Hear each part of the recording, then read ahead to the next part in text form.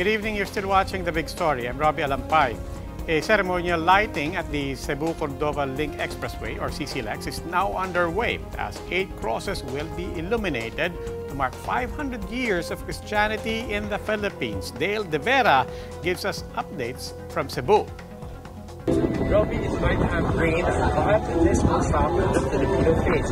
We are in the middle of Mezzanine State, where the icons of Cebu-Cordova Link Expressway are said to be lighted in celebration of the 500 years of Christianity in the country.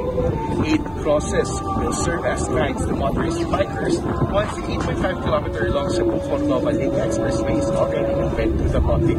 The bridge, dubbed as the Bridge of Tomorrow, will have a cross in every panel of its twin tower. Each cross measures 40 meters and is said to be CCLEX's iconic features. These were designed based on Magellan's Cross, which will symbolize Cebu as a cradle of Christianity in the country. The lighting of the crosses coincides with the quintessential celebration of Christianity in the country, which was celebrated on Wednesday, April 14. Once the CCLEX is completed, it will surpass the 2.1-kilometer San Juanico Bridge as the longest bridge in the country. Cebu is also celebrating the declaration of the Basilica Minora del Santo Niño de Cebu as a national cultural treasure by the National Museum. Because of this, the Basilica will be given the status as one of the most important structures the country will have to take care of.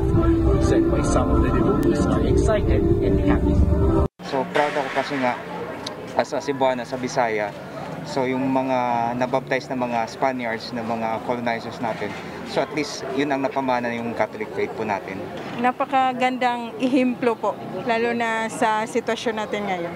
Sana it will give more hope sa lahat ng mga Pilipino na may Diyos talaga.